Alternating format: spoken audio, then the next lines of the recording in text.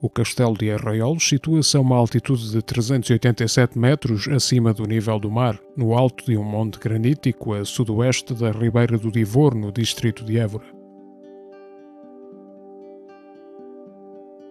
Integra-se num conjunto de fortificações construídas durante o reinado de Dom Dinis no Alto Alentejo, formando uma linha defensiva juntamente com os castelos de Montemoro Novo e de Estremoz. O Monte de São Pedro, onde se implanta este castelo, possui marcas de ocupação humana desde 2500 a.C. A povoação foi conquistada em 414 pelos alanos e em 716 pelos muçulmanos.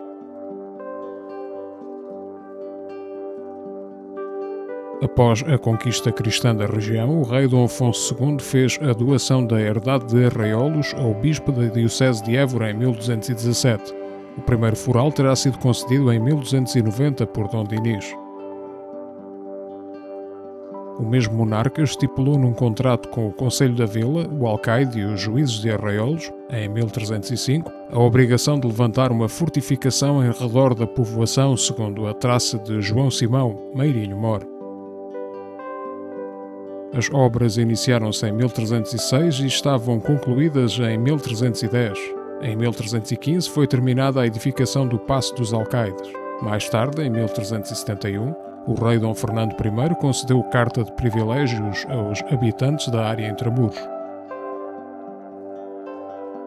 Durante a crise de sucessão, em 1384, a vila foi ocupada pelas forças castelhanas sob o comando de Pero Ruiz Sarmiento, sendo incendiada pelos mesmos em 1386 após a tomada de Évora. Findo esse período conturbado, estes domínios seriam doados a Dom Nuno Álvares Pereira, que receberia o título de segundo conde de Arraiolos, tendo ele habitado aqui durante várias expedições militares que conduziu contra Castela. No final do século XV, durante o reinado de Dom João II, foram realizadas obras de reestruturação no Paço dos Alcaides e de consolidação da torre de homenagem, que ostenta o brasão desse soberano. A torre do relógio, que se situa na parte mais oriental do recinto muralhado, remontará ao século XVI, altura em que foi dotada de um corucheu cônico no seu topo. No início do século XVII, a vila já se havia expandido para a área em redor da cerca muralhada, que já não se encontrava guarnecida, sendo as suas pedras reaproveitadas pelos populares.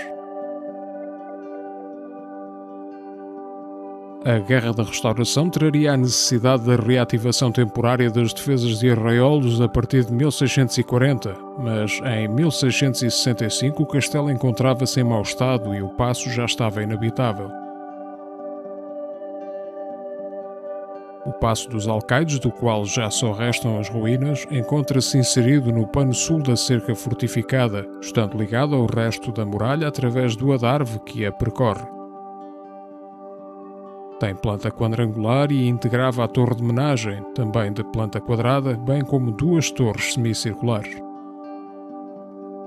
O paço compreendia três áreas distintas: o corpo da guarda, o pátio de armas e a habitação palaciana dos alcaides. O corpo da guarda ficava na zona norte do complexo, sendo acessível por um vão em arco ogival. O pátio de armas era formado por um recinto amplo adjacente à zona residencial na secção sul, apresentando adarve em todo o seu perímetro. Numa das ameias do paramento sul existe uma inscrição de possível origem medieval. Era de 1003 e 23 anos. 24 dias de abril foram fectas. Estas 12 ameias e castelonas, Gonçalo Fernandes, pedreiro de Évora. Vasco Pires o escreveu.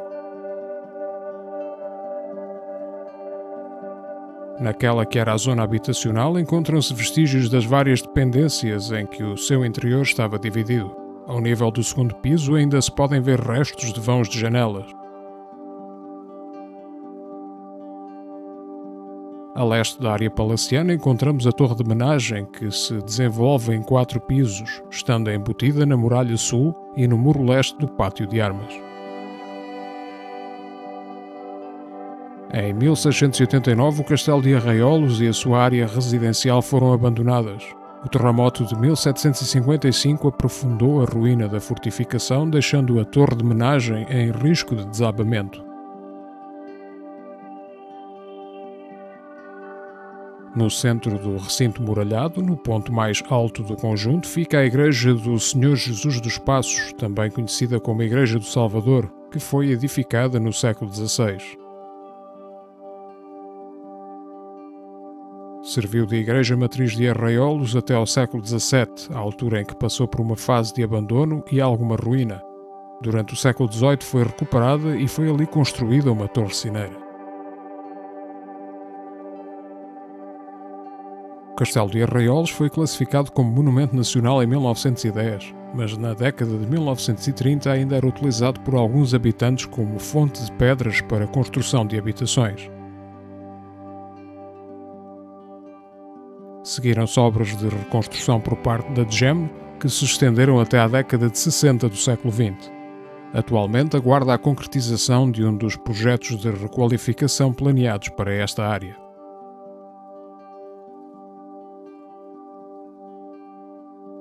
Muito obrigado por ter vindo conosco à descoberta de Portugal.